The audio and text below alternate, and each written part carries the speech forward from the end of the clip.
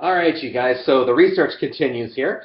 Lately I've been looking into diet and acne. This is all the research that's been done on diet and acne for the past 2 years, which is the last time that I looked into this. So here's some of it here. All very interesting stuff. Thank you, researchers, for doing this.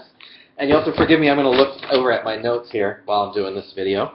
I'm going to give you guys a bottom line for those of you who just sort of want the bottom line, and then I'll get into the more technical stuff.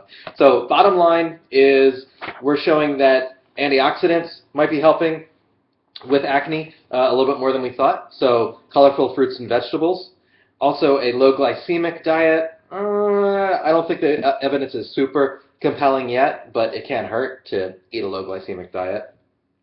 Zinc, yes. Still saying yes to zinc. More evidence coming out that 30 milligrams of zinc per day should be helpful.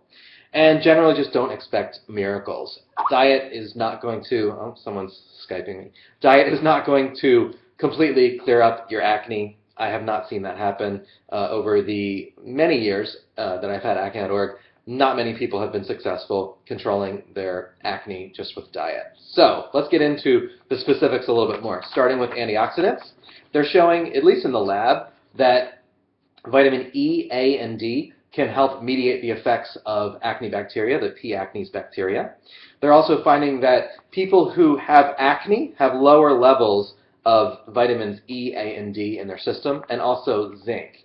And people who have more severe forms of acne have even lower levels of these things in their blood. So, most compelling is the zinc element. There have been many studies at this point that have been done on zinc and acne, and the research is pretty compelling. There's a literature review that came out in the Journal of Drugs in Dermatology, and there's a quote in that literature review that says, "The preponderance of the evidence suggests zinc has antibacterial and anti-inflammatory effects, and that it may decrease sebum production." So, you know, I've been taking zinc somewhat regularly, and since I've been doing this research, I've been taking it even more regularly.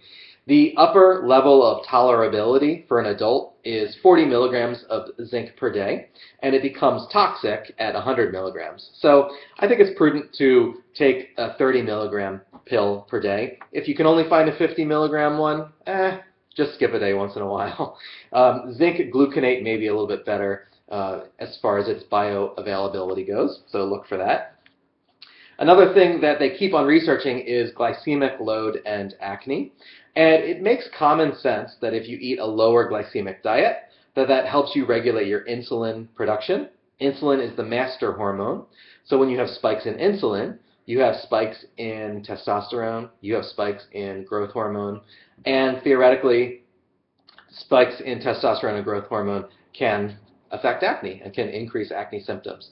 The evidence that I've seen is not super compelling, but it does make common sense, and hey, it can't hurt to eat a little bit healthier.